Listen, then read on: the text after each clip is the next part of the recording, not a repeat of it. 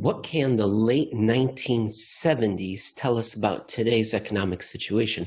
We're going to ask Jeff Snider, our resident monetary historian, time traveler, the head of global research for Alhambra Partners. Jeff, you started out a recent essay at Real Clear Markets, which was posted today, April 16th. The title is History Isn't on Your Side If You're Looking for Inflation. And you started out by bringing us to November 1978. Now, I took a little bit of time to find out what happened that particular month, just to set the scene for our audience. And it is all positively depressing. It was a bad time, Jeff. That particular month, some very memorable things happened. I'm not going to bring them up because that's no way to start out the show. Let's then just go straight into your article and your story. What was happening in November 1978 in the United States, President Carter, the economy, the monetary situation? It's kind of odd because it's exactly the opposite of the title of the essay, which is that history isn't on your side today with regard to the inflation case. But in November 1978, as most people probably know, it absolutely was on their side. In fact, it was so much on their side that government authorities, even just regular person on the piece, just wanted it to, or regular person on the street, just wanted it to stop. You know, there was so much inflation. Nobody knew really where it was coming from, how it was manifesting, how it was getting worse year after year after year after year. And of course, President Carter, who was elected in '76, came into office largely pledging to be the guy who finally solved the big problem. And I know looking back, as I said in the article, looking back from our post-Cold War perch, we think that, during that time period, our biggest concerns were the Soviet Union, the spread of communism, nuclear war, all those kinds of things. But in the 1970s, especially the late 1970s, people really were not focused on those things. They were focused on their kitchen table, which was the price of everything going up by double digits, year after year. At the same time that unemployment was rising, which was supposed to be an impossibility, certainly the impossibility that the economists had said derived from A.W. Phillips's work in the Phillips curve. The idea that inflation and unemployment could be both rising together. Suddenly you had this worst case, seemingly nightmare scenario in the late 70s where you had lots of unemployed workers where the prices of everything went up year after year after year. And here was President Carter saying, I'm going to stop it. I'm going to end it. I'm going to do this. And he explained, being in tune, being a politician, and he was aware of this concern, and he explained that he was going to look for a way to arrest the currency's devaluation, loss of value. Devaluation, too strong a word, but it was losing value relative to other currencies, relative to gold, famously. And so he convened a commission, a group, to come up with a plan of how to stop that. But you say, because President Carter said that this was an undeserved depreciation. But in your article, you say the dollar's downward dive was unreservedly deserved as the necessary consequence of prolonged official incompetence. I think most people would say, okay, it's deserved because interest rate differentials. They wouldn't say, well, it's the officials that have been messing it up. And I guess I mentioned it earlier, gold. Is this somehow related to Nixon going off the gold standard? Is that the official incompetence you're referencing? No, but that's the official story. The official story is that President Nixon closed the gold window in August of 1971, which he did. Absolutely. That absolutely did happen. But that didn't mean nearly as much as we're told to believe today. And it certainly didn't mean much back then. You have to understand, back at that period, we had just been under, the world had been under a fixed exchange rate system for a very, very long time. That's all most people knew. And the idea was, okay, if we let currencies float, we let their prices fluctuate based on market conditions, that will alleviate some of these foreign monetary pressures that we can't really explain. That Robert Triffin said a decade before was, the incompatibility of national currency with the global reserve system, Triffin's paradox. So the idea was that we'll let currencies float, including the dollar. The exchange value will be determined by the market, and that will alleviate these pressures.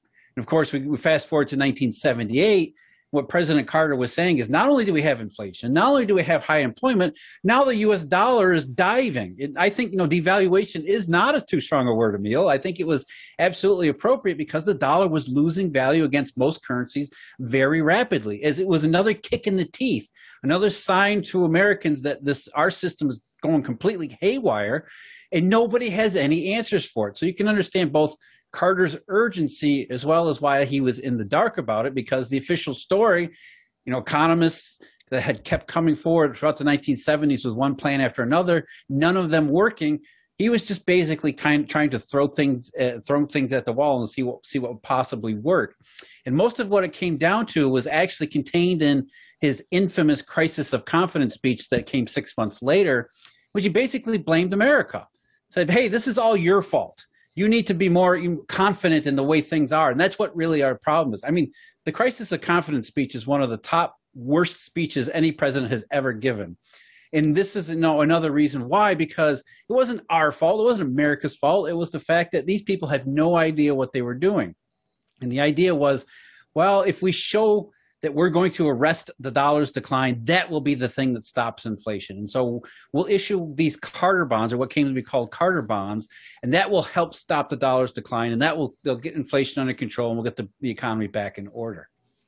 Now, the Carter bonds is immediately ahead of this character that I want to introduce into our play here. And the character is Robert Russa, who gave a very interesting quote that about a decade later that spoke to the unintended consequences of letting the currencies float. I'm going to read it out. Quote, under the fixed rate capital flows, wait, this is hard to hear. Under the fixed rate system, capital flows were expected to play a subsidiary role, tending to reinforce an already impending exchange rate adjustment brought about by comparative price changes and shifts in trade. But under conditions of floating, capital flows have more and more become the prime determinants of exchange rates, thereby imposing on the current account the burden not only of adjusting for changes in relative prices or trading potentials, but also of overcompensating for excesses induced by capital flows. Very wordy, but it's a key critical point that I think ties back to present day, not too long ago when President Trump was implementing his trade war tariffs, quote unquote. And he was trying to fix the balance of payments by it affecting the trade account, the current account. But here, decades ago, Robert Russa, and then Michael Pettis brings this up every time, it's the capital account that drives it all. Yeah, it's the global monetary system. That was Russa's segue into that. And really, that's what Carter bonds were intended to be too. Let's go back and explain what those were. Carter intended to issue in November 1978 into 1979, $10 billion of U.S. Treasury debt obligations, but they were not normal U.S. Treasury debt obligations. They were borrowing in German marks and Swiss francs, and it wasn't because they're trying to finance the deficit. It was because they needed to borrow these foreign currencies because the Federal Reserve and the Exchange Stabilization Fund had run out of ammunition trying to intervene in currency markets throughout the 70s, particularly in 1978 up to that point. The Federal Reserve had maxed out essentially its swap line. I think Anna Schwartz had said it was something like $5.5 billion, which in 1978 was a massive amount for the Fed to be a Fed liability to other central banks in terms of currency swaps. So the Carter bonds were on one hand sort of a shock and awe show of force to the regular person saying, look, the government's doing something huge, 10 billion in foreign currencies. We're going to build up a massive war chest to defend the dollar. How could it possibly go wrong? When behind the scenes, underneath all the while, the government in different pockets, the Federal Reserve, the Exchange Stabilization Fund had been trying to defend the dollar to big, huge amounts to no effect. And really they needed the Treasury Department to essentially bail them out of their what were really synthetically short dollar positions as the dollar was crashing. So it was, incompetence that tried to be confidence instilling in the public, because obviously the problem is the public. Blame America for this. I mean, it's it's so patently absurd. It's no wonder why it didn't work. Just very well, first of all, it's embarrassing to hear that your country has to borrow in another currency bonds, just like right now emerging markets have to, because people don't trust that currency, the Argentinian peso. So it's a little bit embarrassing that it led to this point that they had to borrow those francs and marks. But it was because in the 60s and 70s, maybe not even the 60s, in the 70s, they were trying to rescue the dollar's devaluation.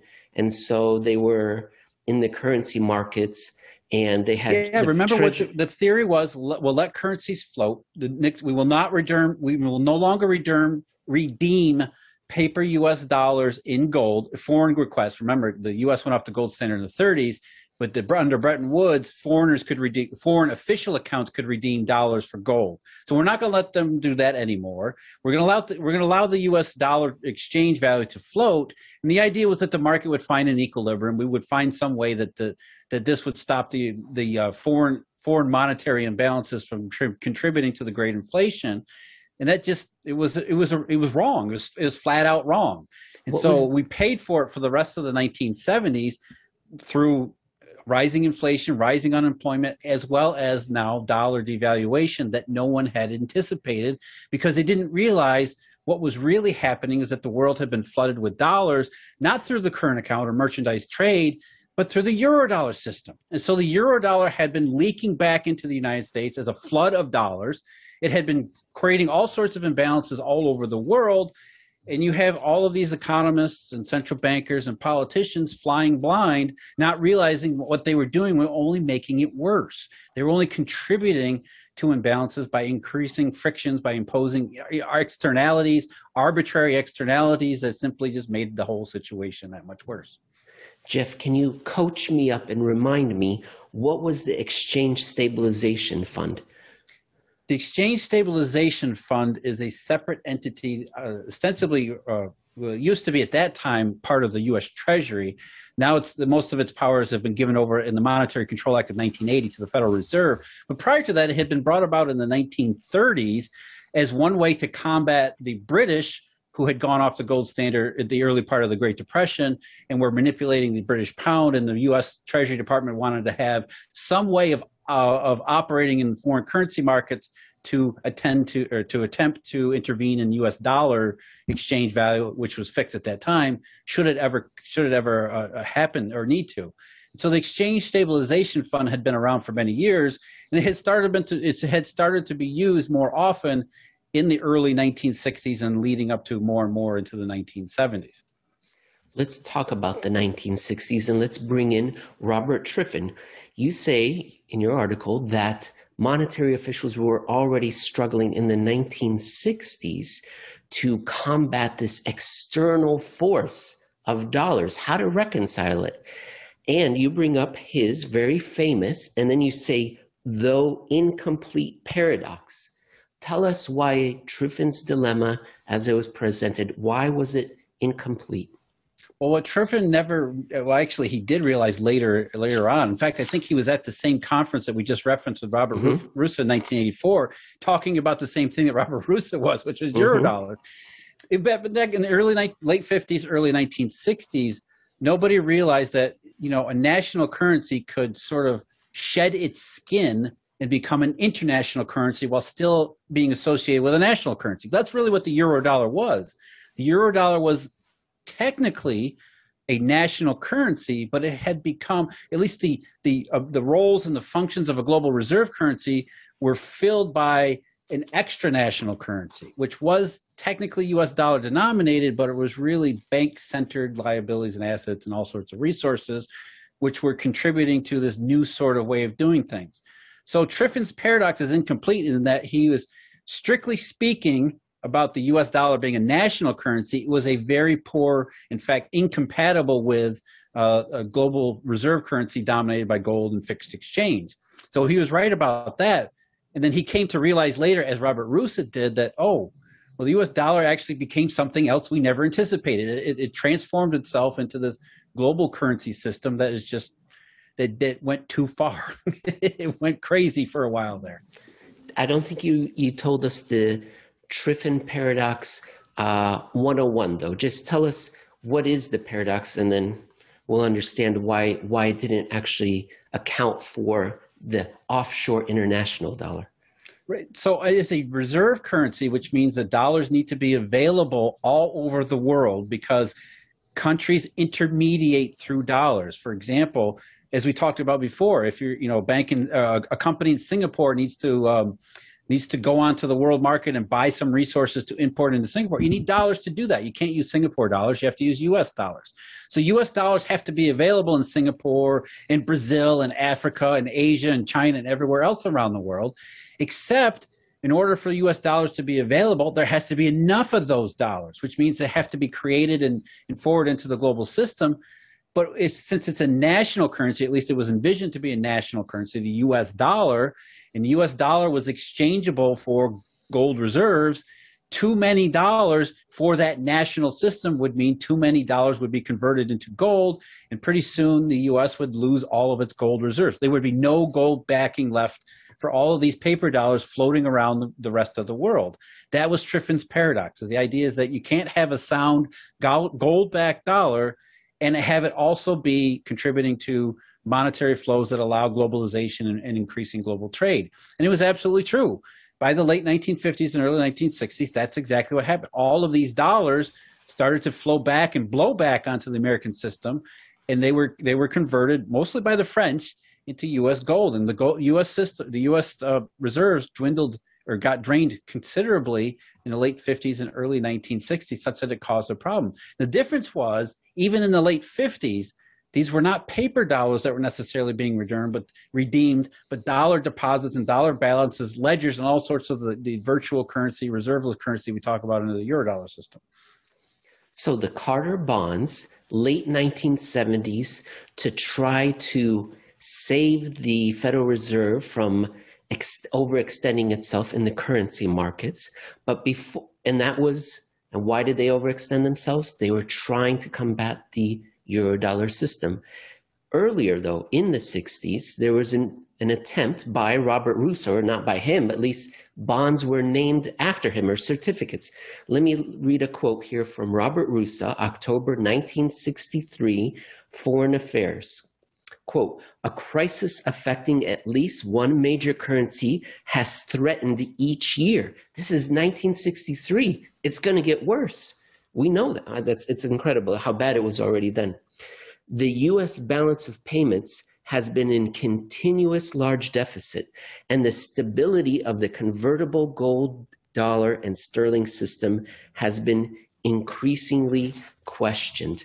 That eventually led to certificates. There's an important point about that too. When Russo was speaking in 62 and 63, what he was saying is that the current account deficit was a large contributor to these, the currency problems around the world. But if you actually go into the statistics and read some of the transcripts, as I have sadly done far too many times, what they tell you is that this was not merchandise. It wasn't that we're importing more than we're exporting. At that time, it was called short-term capital flows. And it wasn't really short-term capital flows. It was bank deposit balances shifting back and forth with the Eurodollar market. Even in those early years, the Eurodollar was having an effect, and they didn't know how to interpret this, the accounting. They thought this was banks shifting dollars overseas when that wasn't really the case. It was the Eurodollar system affecting U.S. banking situation, U.S. bank balance sheets, such that it created current account deficits. And that was their way of being notified that this global monetary system, this global dollar system, was expanding so much that it was causing irregularities in the regular accounting, the traditional accounting. So here we are in the early 1960s, and as Russo said, one currency crisis after another each of these years. And what do we do about it? Because, Bretton Woods, fixed exchange, this stuff is all supposed to be worked out. By the way, the U.S. has lost, I think it was almost more than half of its gold reserves in the late 50s. So there were some serious, serious problems way, way, way before August of 1971 and Richard Nixon. The Russo bonds, what do we need to know about them? Well, as all of these, these currency crises that Russo was talking about arose in the early 60s, they all had one thing in common: the U.S. dollar. because the US dollar was the global reserve and it was the intermediating currency. And as I said, I brought up an example in the article, and you can read more detail about it. A specific example with Canada. I mean, banks in Europe were invested in Canada. They soured on Canada for several reasons. And so they started to withdraw money from Canada. And the way they did so, they didn't convert from Canadian dollars into German marks or Swiss francs. They intermediated through the US dollar. So that brought the Federal Reserve and the U.S. Treasury into what was supposed to be a Canadian-European affair, because by very nature of the global reserve currency. And what the Federal Reserve decided to do in those early years of the 60s is they got involved with the BIS and all sorts of other central banks like the Swiss National Bank and Bundesbank, and decided to swap a bunch of currency debt. So the swap stuff that we talked about in the late 70s actually started out in the early 60s. In the early 60s, they were attempting essentially to create the illusion of stability and control in the Bretton Woods version of the dollar, so as to maintain the Bretton Woods version of the dollar as long as they could, while not being forced to convert more gold from these overseas dollars. So it was a way of trying to manage these imbalances with their fingers crossed, just hoping they would go away. And what Robert Russa said was, look, this stuff is just getting worse. What we need to do is, all right, the Fed has reached, it's getting close to its maximum. It doesn't have the statutory authority to roll over swaps into the long run. It has some authority, and it was kind of questionable authority at that time, whether they can intervene in foreign currency markets like they were, especially sort of disingenuous as it was, trying to hide all of this negative dollar stuff. So what Robert Russa says is the Treasury needs to get involved. We'll issue these debt certificates that will essentially bail out the Fed swap lines. So essentially, it was exactly like the Carter bond scheme in the late 70s that it was first developed in the early 1960s, to essentially take the burden of currency swap debt off of the central bank, which can't have it. It's off the burden of the Exchange Stabilization Fund, which is horribly mismanaged, and have the Treasury Department essentially term out those liabilities so that currency interventions don't necessarily add to the imbalances that are already plaguing all of these currencies. The 1960s currency swap echoes a little bit the corporate bond purchases of last year and the questions as to whether or not the Federal Reserve has the authority to be involved at all. But if you contort yourself and you squint your eyes at the legalese, you can make it work. 13.3 is very broad. It's the Federal Reserve Act. It has become very broad. And it's really, hey, if we say something's an emergency, we can do whatever we need to do. And really, nobody's ever called the Fed on it because the Fed's independent, and nobody will ever say, but maybe, did that actually work? Did you actually need to do that? Nobody. That kind of accountability has never been imposed. And this is not something that just, as you pointed out, this is not just something for, to consider for 2020 or 2021. We're talking about the 1960s here. This is 60 years ago, 6 decades of all of this stuff. Now we're going to link it back to present day, all of these stories. Just after I read this quote from the 40th anniversary of Bretton Woods, there was a conference, and Jeff, if we had a Hall of Fame of quotes, this quote from Robert Russa would be in the Hall of Fame. It's a little bit long, but I'm going to read it because it's so important. Here we go. One improvisation after another was attempted in order to preserve or restore confidence in the credibility of the dollar as a reliable standard of value and medium of exchange capable of assuring stability in the payment relations throughout an expanding world. But this combination of improvisations could not cope with, and indeed may have contributed to, the enormous expansion in markets for US dollars offshore and the new networks of interbank relations that made possible the creation of additional supplies of dollars outside of the United States and beyond the control of the Federal Reserve. Mic drop. If central bankers and monetary officials did have microphones, he would just drop and walk off the stage. That's it. Yeah, and I think that's, what's really important about, there's lots of things that are important about that. That's why it's such an important quote. But in the context of what we're talking about now, what he's basically saying is that's how you explain 20 years of this stuff never being solved. From the early 1960s, it got worse, progressively worse, progressively worse. Not only did the currency problem get progressively worse, the economic problems got progressively worse because of it, because you couldn't solve the monetary problems. The U.S. economy, not just the U.S. economy, the entire global economy suffered under almost 2 decades of this great inflation, which was a horrible period in time. It's really, I think, to most people nowadays, they don't realize, because we've been taught that the central bank is this ideal technocratic model that we should all hope run our own lives based on their example, because they're the most they're the positive best exemplar of how to do these kinds of things, when that's really never been the case. The Federal Reserve's entire history has been one huge failure after another. What happened in the 1960s and 70s actually typifies how the Federal Reserve has been run since its very beginning. The 1920s, it was the roaring 20s, but it set us up for the 1930s, which the Federal Reserve never saw coming, didn't positively impact, contributed to it continuing to be worse. So over the Fed's entire history, it has been right, quote unquote, only by accident on a few occasions. And for much of its history, as Robert Russo was saying, and not just Robert Russo, Robert Triffin too, for much of the Fed's history, it has been a bungling agency, more like the Keystone Cops than anything like what we're taught today with, Alan Greenspan's put and all of the rest of the myth and lore about a competent Fed, don't fight the Fed and all this other crap. Jeff, I'd like you to take us out and explain the key takeaways of this essay now. But before you do, another reason why I think that quote is very important, because it seems to me that conference was the last outpost of monetary scholarship where the Eurodollar was of interest. After this conference, at least that I'm aware of, it seems like it became a desert. Before the conference, people were asking, what do we do with this Eurodollar system? It's important. It's big. What are we going to do? After this, silence. And we don't hear anything again for like a decade, until Greenspan says in his 96 speech, if I remember correctly, that, irrational exuberance.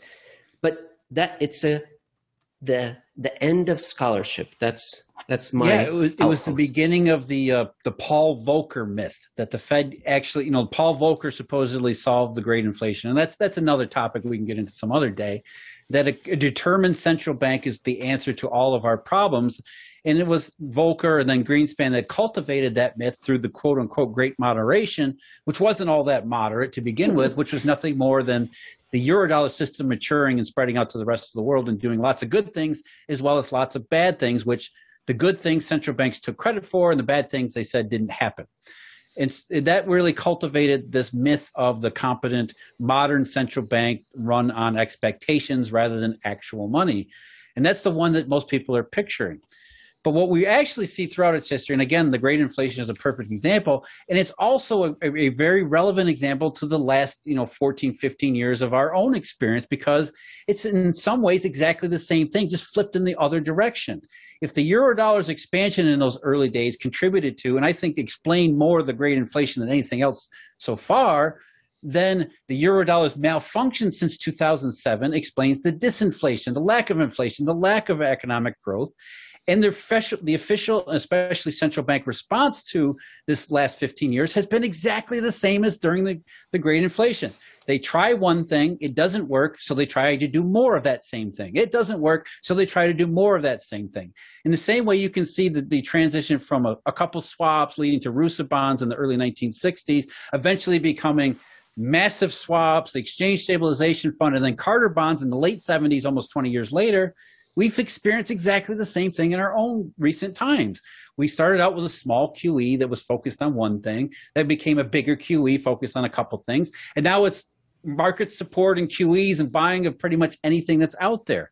And yet every time we're told, Carter bonds are different from Russo bonds. Well, QE6 is different from QE1. No, they keep doing the same things in each case because they don't know what they're doing. It's incompetence, and that's really the default position of the central banks, and I would argue also economics. They don't take, as you were just pointing out, they don't take monetary scholarship seriously, because monetary system, especially an open-ended supranational currency, doesn't fit into a DSGE model in any way. It creates all sorts of infinities and singularities that break down the math. And so economists and central bankers have said, we'll just ignore these things and hope it don't bite us in the ass. 1 week ago, on April 9th, the United States of America announced what the latest producer price index figures were, and they were at decade highs. In part 2 of this episode, we're going to ask Jeff Snider if he retracts his belief in deflation, if these latest numbers have convinced him that he's wrong, and what sort of penitence he's going to pay for leading us astray. Jeff, you're not too happy about that. All right, let me give you my frowny face. But first, this from Eurodollar Enterprises. Friends, are you worried your monetary policies are causing lurid levels of inequality? Are you concerned civil war, it's our come round at last, slouches toward K Street? Do you worry how your supple neck will fare when the blood-dimmed tide is loose? Then the new Eurodollar Enterprises second skin neck brace is for you. Yes, strut through the wasteland knowing that marauding lynch mobs of war boys pose no danger. The carbon-fibre nanoweave is comfortable, flexible, and the ultimate luxury in an April dystopia you hastened.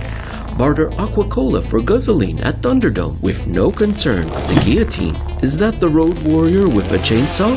Then save your skin with your second skin neck brace. New from Eurodollar Enterprises.